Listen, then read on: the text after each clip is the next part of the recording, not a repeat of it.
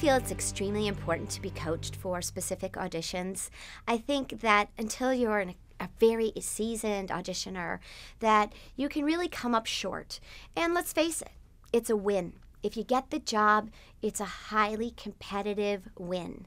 In fact, I think getting an acting job is harder than winning at the Olympics. I always say that at the Olympics, somebody there who's competing, they can have a sponsor and they can have a coach right there before they, like, let's say, go out on the ice, and that coach is standing there and they're like you're looking at them in close up on camera, and they're like whispering to that person, and you're always wondering, what are they telling that person? Like, jump higher, spin fast. I mean, what are they saying? This person's been skating for like 15 years. What don't they know?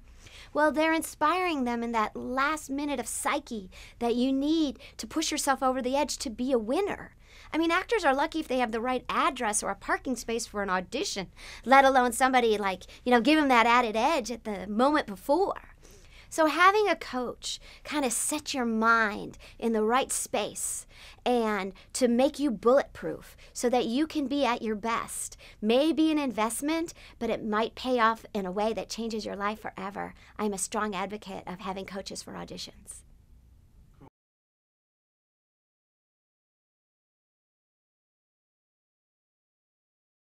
I think one of the best ways an actor can empower themselves is to make their own movies. Today, you can buy a video camera so cheap. And what I think is so interesting is so many actors want to be on camera, and yet they don't even understand themselves as a subject in front of the camera.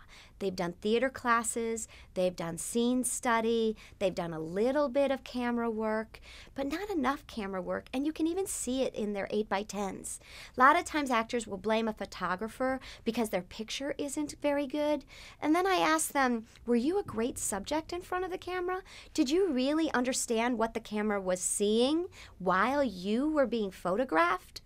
This is a necessary image for them to understand. And I think it's great if you can make your own little movie. Therefore, you develop the eye of a director, you develop the eye of a producer, and you develop a better sense of being talent. Once you do that, perhaps you can then have your own demo reel, you can market it, and then raise your awareness in the industry. If that's not empowering, I don't know what is.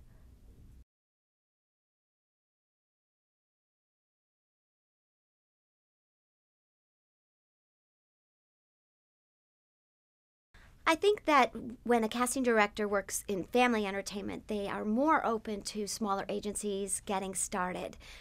Our work is one where we do see a tremendous amount of talent, and it's interesting that if you were an actor before being a casting director, you are well aware that when you start out in the industry, you have zero control over the power or the relationships of the people that represent you. And so that way, when you're on the casting side, you realize you really need to open your doors more to people who are younger, trying to get their foot in the door, trying to develop marketing angles for developing their own network. So maybe I'm the rarity that's willing to work with new agencies.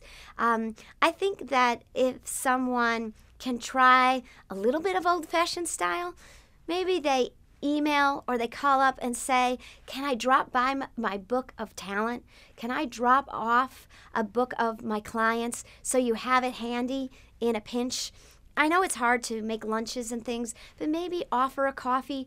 And if that's not possible, I would push for some sort of way to get your face in the door, say hello, drop off a package, and have a little bit of interaction. It builds trust. It may be a little old-fashioned, but when I started in this industry, agents would drop off a book of their clients, and I think new people in the industry would love to be able to do that. So there's always a slow time for everybody. There just is. That business is an ebb and flow today. So if you can somehow get through the door so that I have handy a book of your clients, I think it shows your willingness to invest in the relationship, to work the marketing dynamic, and I'd be willing to take a chance. You'd be surprised how I think my colleagues might be too.